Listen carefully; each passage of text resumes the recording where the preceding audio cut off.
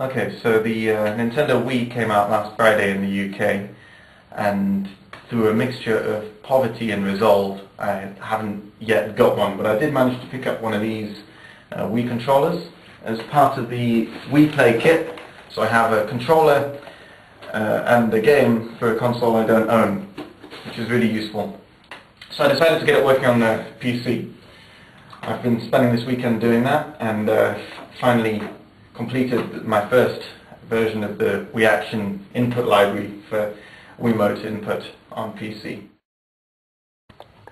I'm going to launch a demo now that was created by some fellow students at the University of Teesside and myself a couple of weeks ago for the 72-hour game development competition. I've since adapted it using the WiiAction Input Library, and I'm going to use it to show it off.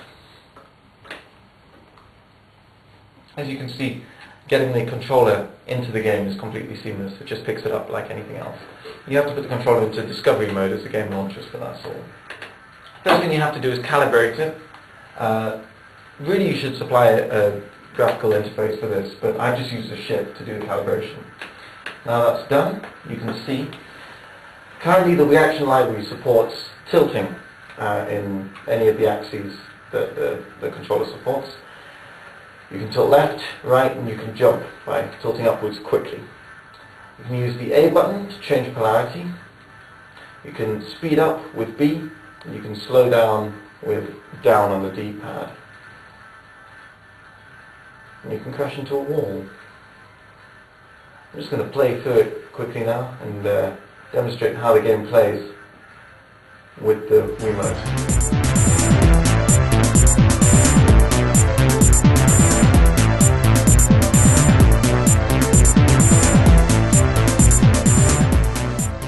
The XInput library is a really simple library. When I first got this controller, I managed to get it working in Magna Carta within half an hour of getting home.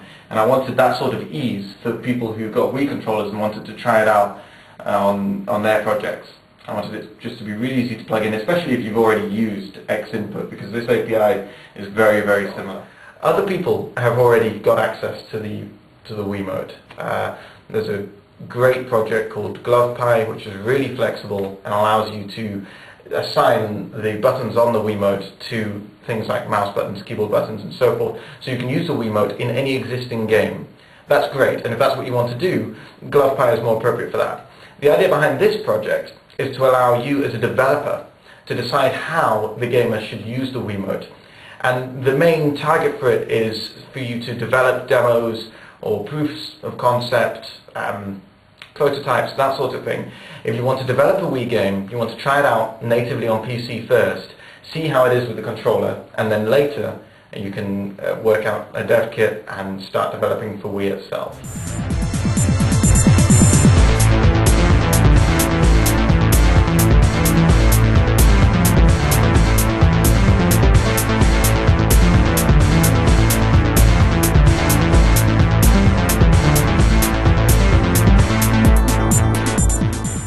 So with Wiimote support in Magna Carta, it feels a lot more next-gen, a lot more immersive. I think we can do a lot more with it that we just couldn't do with keyboard and mouse. Going back to keyboard and mouse now, since I've added the Wiimote support, I've played it again with keyboard and mouse, and it just feels so unnatural. It feels like there's a barrier between me and the game that I'm playing.